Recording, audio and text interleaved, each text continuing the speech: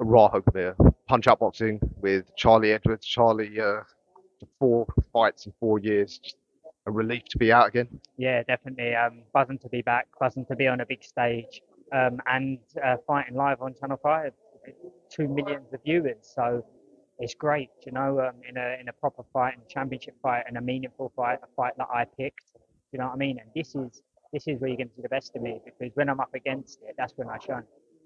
Yeah, throughout your career, you've never shied away from difficulties. I mean, this is a good fight for a comeback, considering how inactive you've been. It's definitely European level. Um, One stoppage on a cut.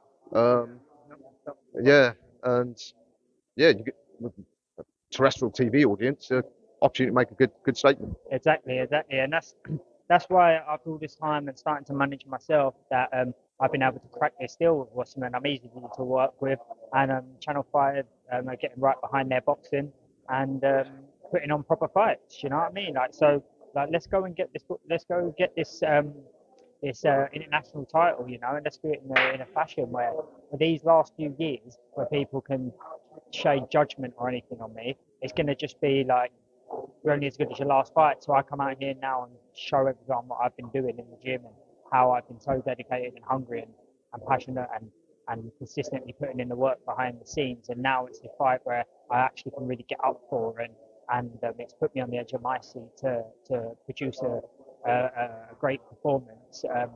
I'm looking forward to Friday night. I'm locked in and focused now. And of course, that WBC international belt puts you higher up the world rankings, where you want to be. I mean, once you've been to the top, you don't want to go backwards.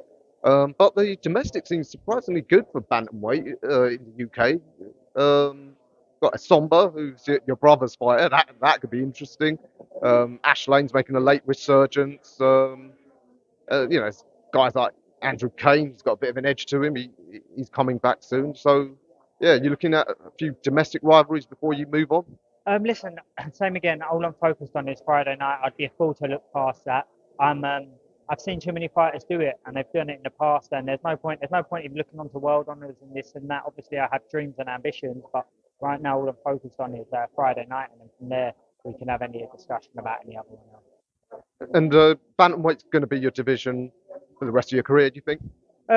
I wouldn't say for the rest of my career. I'm bantamweight now. That is my home. If something big opportunity would come up at super flyweight, which was worth the risk, I would definitely think about it and discuss it. And also like the super bantamweights as well. One day I'm still 31. I'm still growing. I'm still maturing. So yeah, I'm in the sport now for legacy. So I'm not really going to just say this is my weight. When I get to where I want to go to, then we'll look up and down the weights and use the position that I'm in at that time to capitalize on big fight. All right. Well, like I said, great having you back. We missed you. Don't go missing again. Yeah, well, I'll leave it there because I know you're making weight. So hopefully we'll speak after tomorrow night.